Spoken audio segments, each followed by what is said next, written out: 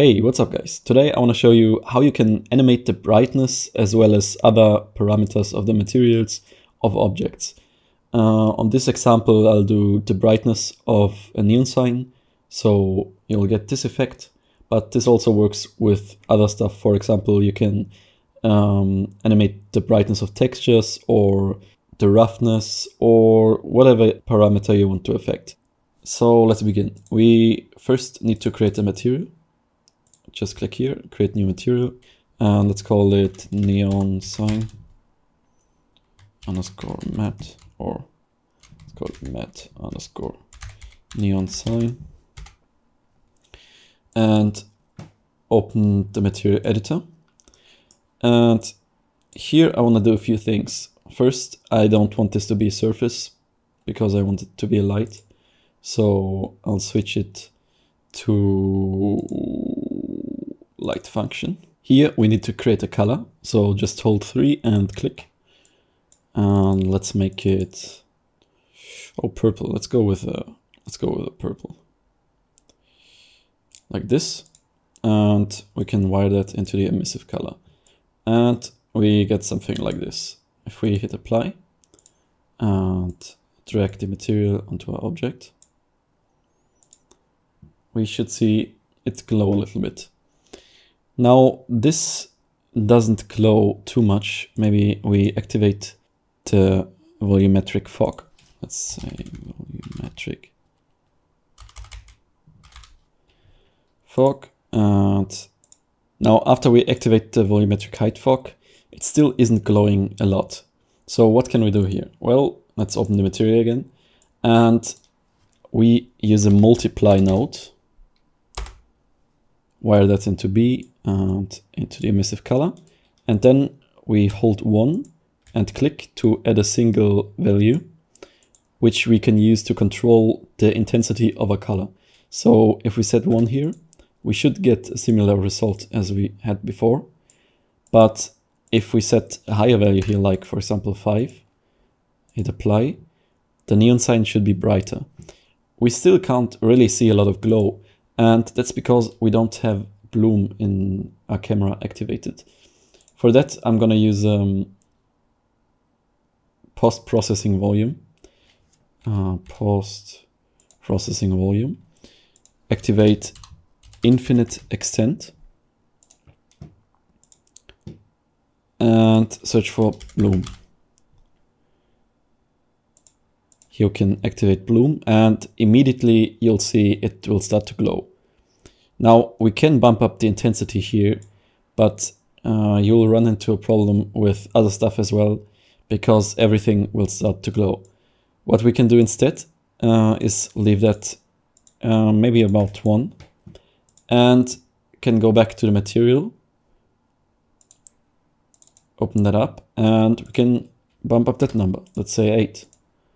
And you'll see the higher we go, maybe 16, the glow will get more intense, as you can see. But let's go down a bit again. Maybe put 2. That's a bit too low in my opinion. Maybe we go 5. And let's leave it somewhere at that. And maybe we even bump the intensity here up a little bit to 2. Now we have a neon sign here. Let's hit G to hide all the other stuff. And now how do we get the flickering effect? Because that's what this video should be about. Let's create a new sequence. Call it new sequence or whatever you want. And we drag in the neon sign, which we have here. Just drag and drop it into the sequencer. And now we can add parameters to this. But before we can do that, we need to do something and go into the material, open that up, and you will have this tab here. It's called parameters. And in here you will have the ability to add stuff to promote it to be editable in the timeline. So we right click on this and click convert to parameter. Now we can name it, let's say, call it intensity. And now if we go to intensity, you'll see, if we go to parameters, you'll see there's a parameter, it's called intensity. And if we change that, we can change the brightness. Let's hit apply and you'll see. Change it back and we have 5 again. We can even do the same thing with the color. So if we right click and click convert to parameter and call it color and go to parameters, you'll see you will have this one as well. And everything you promote here, the same thing works with textures. So if you have a texture and you use a multiply node and set a parameter value, you can change the brightness of textures as well. Now, if we have these parameters here, we could click apply and close it. And now if we click plus track, set mesh component 0 and add track, and we want to add element 0. And in element 0, you'll find the color as well as the intensity. So we open that up. And here we have both. And here we can set keyframes. So right now we have this one at 5.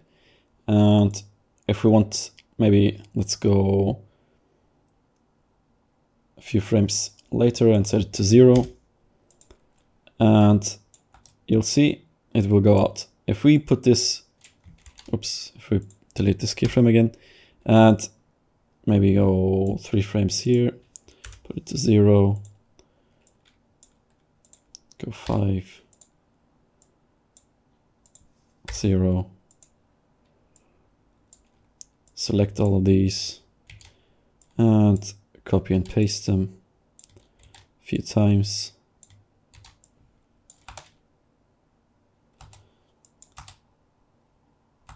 You'll get a flickering. Maybe we don't do too much. Delete a few of those.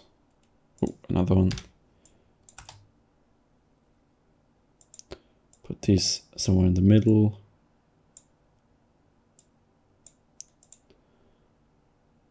And if we make the distance between the keyframes a little bit shorter, let's say something like this.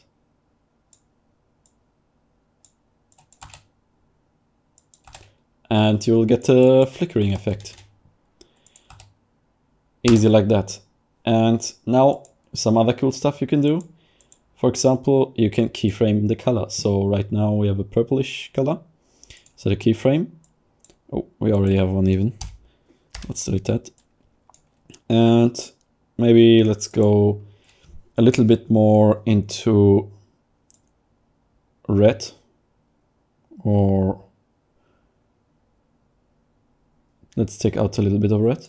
So we go towards blue. Put in, let's go like this. And you'll see it shift to blue. Easy like that. Maybe we put this somewhere around here.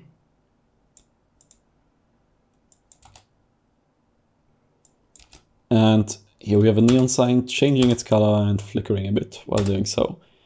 Easy like that. This works with other stuff as well. You can just make them parameters and animate them in the timeline. See you in the next one.